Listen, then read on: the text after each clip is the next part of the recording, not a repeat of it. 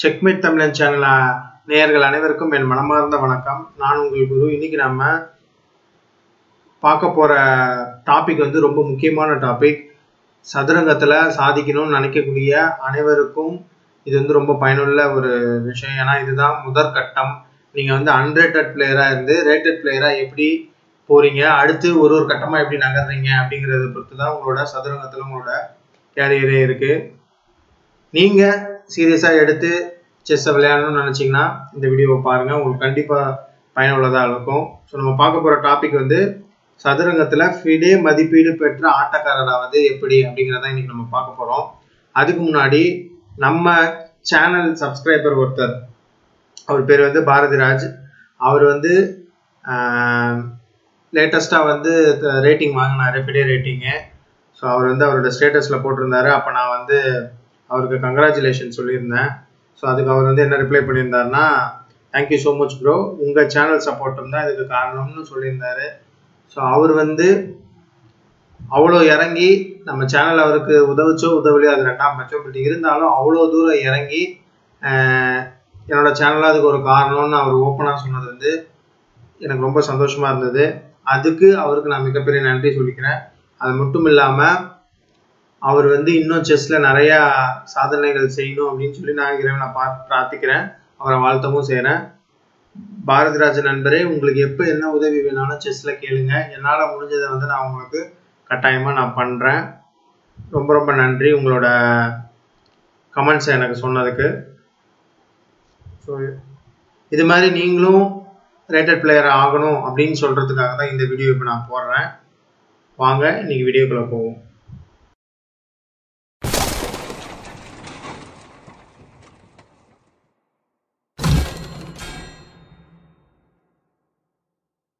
நீங்கள் முதல்ல FIDE rated பிளேயராக ஆகணும்னா நீங்கள் வந்து ஃபிடே ரேட்டட் டோர்னமெண்ட்ஸ் மட்டும்தான் விளையாடணும்.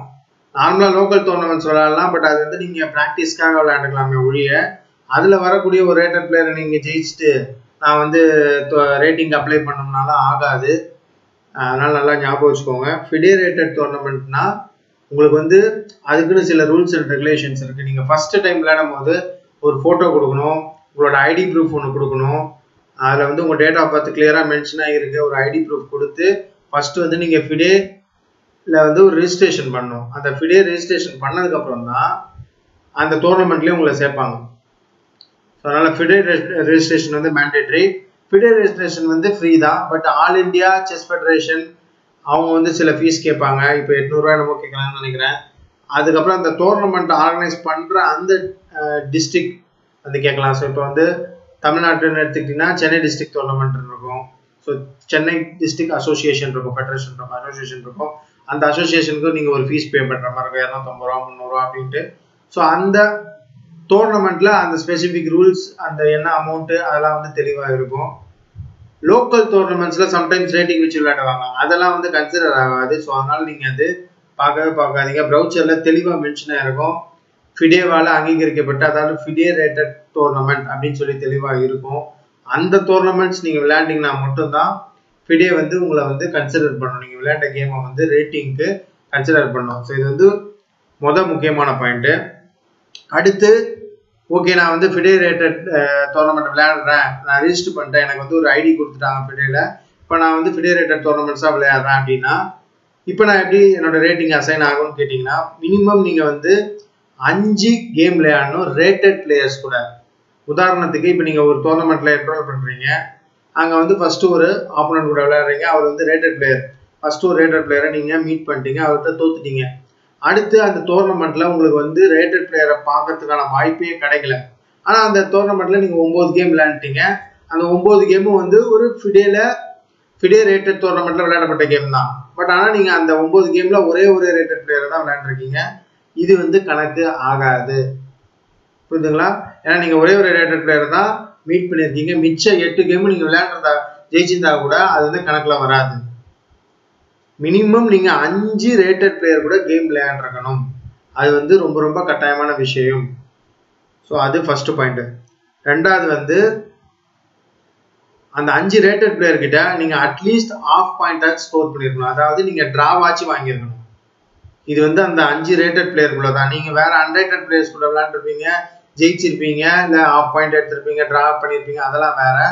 பட் இந்த 5 ரேட்டட் பிளேயர் கூட நீங்க அட்லீஸ்ட் ஒரு டிராவாச்சு கட்டாயமா பண்ணிருக்கணும். அது வந்து மேண்டேட்டரி. புரியுதுங்களா? நெக்ஸ்ட் பாத்தீங்கன்னா இப்போ இந்த 5 பிளேயர் ஒரே டோர்னமெண்ட்டுக்குள்ள தான் நீங்க விளையாடணும், ஒரே டோர்னமெண்ட்ல தான் நீங்க அச்சீவ் பண்ணிக்கணும் அப்படி கிடையாது. நீங்க எத்தனை டோர்னமெண்ட் வேணாலும் அதை எடுத்துக்கலாம். ஆனா கண்டிப்பா நீங்க 5 ரேட்டட் பிளேயரை வந்து மீட் பண்ணியிருக்கணும். எத்தனை டோர்னமெண்ட் வேணாலும் நீங்க விளையாண்டுருக்கலாம். அந்த டோர்னமெண்ட்டுக்குள்ள நீங்க வந்து 5 பிளேயரை மீட் பண்ணிட்டீங்க, ஆஃப் பாயிண்ட் எடுத்துட்டீங்கன்னா உங்களுக்கு வந்து ரேட்டிங் அசைன் பண்ணுவாங்க. ப்ரொவைடட் நீங்க வந்து மினிமம் எலிஜிபிள் 1000 ரேட்டிங் நீங்க வந்து மினிமம் எடுக்கணும். ஸோ நான் எப்படி 1000 ரேட்டிங் எடுக்கிறது, எனக்கு எப்படி தெரியும் அப்படின்னு கேட்டீங்கன்னா, நீங்க வந்து ஒரு 1000 ரேட்டட் பிளேயர் கிட்ட ஒரு டிரா வாங்கினீங்க அப்படின்னாலே நீங்க வந்து ஒரு அரௌண்ட் 800-850 வரக்கூடிய ஒரு பிளேயரா இருப்பீங்க. அதோட கால்குலேஷன்லாம் நான் சொல்லலை, பட் ஜென்ரலா சொல்றேன். இது போகாம நீங்க வந்து ஒரு 1200 இல்லை ஒரு 1300 கிட்ட வந்து நீங்க வந்து ஒரு டிரா ஸ்கோர் பண்ணீங்கன்னா கட்டாயமா உங்களுக்கு வந்து 1000 ரேட்டிங் வந்துடும். நான் வந்து ஜென்ரல் கைட்லைன்ஸ்ல தான் சொல்றேன், ரொம்ப கால்குலேட்டிவாலாம் நான் உங்களுக்கு சொல்ல விரும்பல. ஏன்னா அப்படி போனா உங்களுக்கும் புரியாது, அது கொஞ்சம் கஷ்டமாகவும் இருக்கும். ஜென்ரலா சொல்றேன். இல்ல நான் வந்து 2000 ரேட்டட் பிளேயரை நான் வந்து வின் பண்ணியிருக்கேன், 2 பேரையும் நான் வின் பண்ணிட்டேன். ஈவன் நீங்க 1000 ரேட்டட் பிளேயரை வின் பண்ணாலுமே மிச்சம் எல்லாருமே நீங்க மீட் பண்ணவங்க எல்லாருமே 1000 ரேட்டடுக்கு அப்போ இருந்தாங்க அப்படின்னா உங்களுக்கு கண்டிப்பா வந்து ரேட்டிங் வந்து 1000 வரதுக்கான வாய்ப்புகள் நிறைய இருக்கு. ஸோ அதனால இதுல வந்து ரொம்ப குழப்பிக்காதீங்க. மினிமம் 5 ரேட்டட் பிளேயர் கூட விளையாட பாருங்க. விளையாண்டுட்டு உங்களோட பெஸ்ட்டை நீங்க கொடுக்கணும்னு நினைங்க. அப்படி நீங்க பண்ணாலே நீங்க வந்து ஈஸியா ரேட்டட் பிளேயர் ஆயிடலாம். இது போக இன்னொன்று முக்கியமானது சொல்ல பார்த்துட்டு, இது எல்லாமே 26 மாசத்துக்குள்ள நீங்க பண்ணிருக்கணும். அதாவது ஃபிடே ரேட்டட் டோர்னமெண்ட் விளையாடணும். அது எத்தனை வேணாலும் நீங்க விளையாண்டுக்கலாம். ஆனா மினிமம் 5 ரேட்டட் ஆப்போனன்ட் கூட நீங்க விளையாடணும் அந்த டோர்னமெண்ட்ஸ்ல. அதுல நீங்க மினிமம் ஆஃப் பாயிண்ட் ஆச்சு ஸ்கோர் பண்ணிருக்கணும். ஸ்கோர் பண்ணி உங்களோட ரேட்டிங் வந்து 1000 வருது அப்படின்னா, இந்த 5 பேர் கூட விளையாண்டதை அவங்க கால்குலேட் பண்ணி 1000 வந்துச்சுன்னா, மினிமம் 1000 வந்துச்சுன்னா உங்களுக்கு வந்து அந்த ரேட்டிங்கை அசைன் பண்ணுவாங்க. இது எல்லாமே 26 மாசத்துக்குள்ள நீங்க பண்ணிருந்தீங்கன்னா. சரிங்களா? நீங்க விளையாண்ட, அதான் நான் முன்னாடியே சொல்லிட்டாது, நீங்க ரேட்டட் ஆப்போனன்ட் கிட்ட விளையாண்ட கேம்ஸ் மட்டும்தான் உங்க ரேட்டிங்க்கு எலிஜிபிள் ஆகும். இது வந்து ஃபிடே வந்து ரொம்ப ரெஸ்ட்ரிக்டா சொல்லியிருக்காங்க. சப்போஸ் நீங்க ரேட்டிங் வாங்கிட்டீங்க, நீங்க வந்து ஒரு அன்ரேட்டட் பிளேயர் கிட்ட ஜெயிச்சிங்கன்னா உங்க ரேட்டிங்ல வந்து எந்த வித அஃபெக்ஷனுமே இருக்காது. ஆனா தோத்தீங்கன்னா உங்க ரேட்டிங்ல அஃபெக்ட் வரும். ஸோ அந்த ஒரு ப்ராப்ளம் இருக்கு. பட் அது வந்து நீங்க ரேட்டிங் வாங்கினதுக்கு அப்புறம் தான். ஸோ இதுதான் வந்து நீங்க ஒரு ரேட்டட் பிளேயரா ஆகணும்னா பண்ண வேண்டிய விஷயங்கள். நீங்க செஸ் நாலேஜ் இருக்கு, நாலேஜ் இல்லை, அதெல்லாம் அப்பாற்பட்ட விஷயம். பட் நீங்க அஃபிஷியலா ஒரு ரேட்டட் பிளேயரா அங்கீகரிக்கப்படணும்னா இதெல்லாம் தான் நீங்க செய்யணும். இது போக நாலேஜ் வைஸா நம்ம பார்ப்போம். அதாவது எப்படி வந்து ரேட்டட் பிளேயர் ஆகலாம் அப்படின்னு சொல்லி ஒரு சின்ன சிம்பிள் டிப்ஸ். ரொம்ப ரொம்ப ஈஸிங்க. ஓப்பனிங்ல கான்சென்ட்ரேட்டே பண்ணாதீங்க. ஓப்பனிங் வந்து பிரின்சிபிள்ஸ் படி விளையாடுங்க. ஆல்ரெடி நம்ம வீடியோஸ்ல நிறைய சொல்லியிருப்போம். நம்ம சேனல்ல இருக்க வீடியோஸ் நீங்க பார்த்தாலே முக்கால்வாசி ரேட்டட் பிளேயரா ஆயிடலாம். நீங்க வந்து காம்ப்ளிகேட்டடா போகணும்னு அவசியமே கிடையாது. ஸோ ஓப்பனிங்ல வந்து ரொம்ப ப்ரிப்பரேஷன்லாம் தேவையில்ல. சிம்பிளா ஒரு ஓப்பனிங், உங்களுக்கு பிடிச்ச ஒரு ஓப்பனிங், நீங்க ஆன்லைன்ல விளையாடும் போது உங்களுக்கு கம்ஃபர்டபுளா ஃபீல் பண்ணுவீங்களா, அந்த ஓப்பனிங் எடுத்துக்கோங்க. அதே ஓப்பனிங்கா விளையாடுங்க. வேற புதுசாலாம் ட்ரை பண்ணாதீங்க. அந்த ஓப்பனிங் விளையாடுங்க.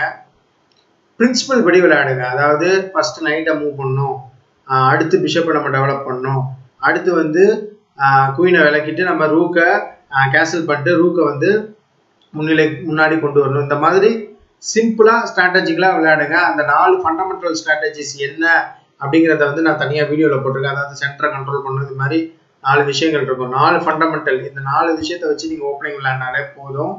அடுத்து மிடில் கேம்ல வந்து டாக்டிக்ஸ் விட்டுறாதீங்க.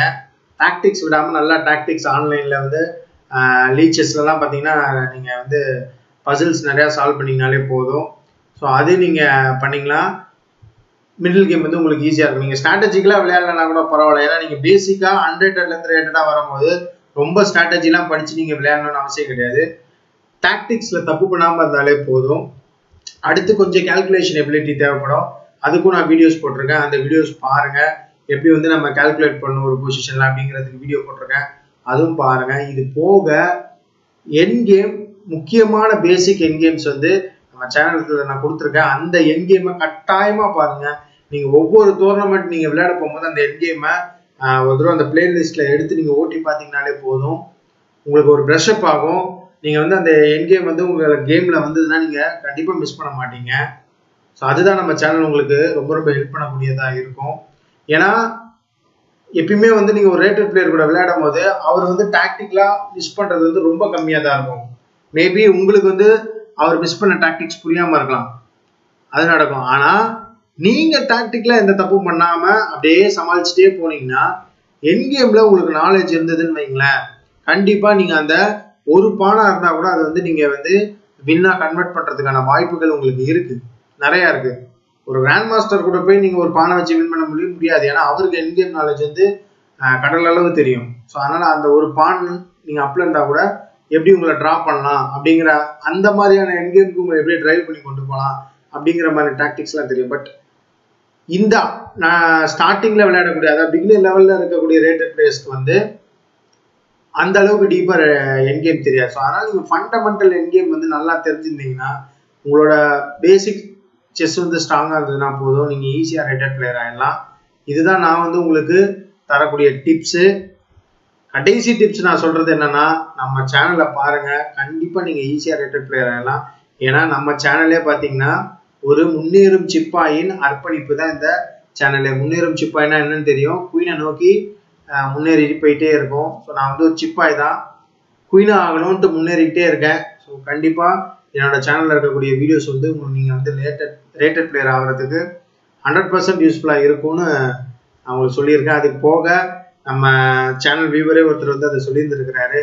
ஸோ கண்டிப்பா நம்ம சேனலை தொடர்ந்து பாருங்க அப்படின்னு சொல்லிட்டு இந்த வீடியோ முடிக்கிறேன். வாய்ப்புக்கு நன்றி. மீண்டும் அடுத்த வீடியோல உங்களை சந்திக்கிறேன்.